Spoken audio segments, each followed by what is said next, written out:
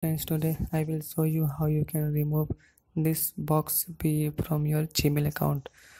So for that, you have to click on your profile picture and go to my account.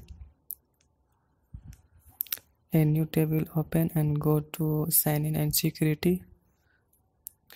I scroll down and search for connected apps and sites. Scroll down. Yeah, here it is. Search for boxbe. So go to manage apps and search for boxbe. Here it is.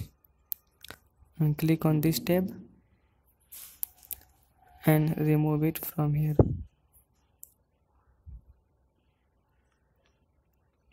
Yeah, boxbe can no longer access your account.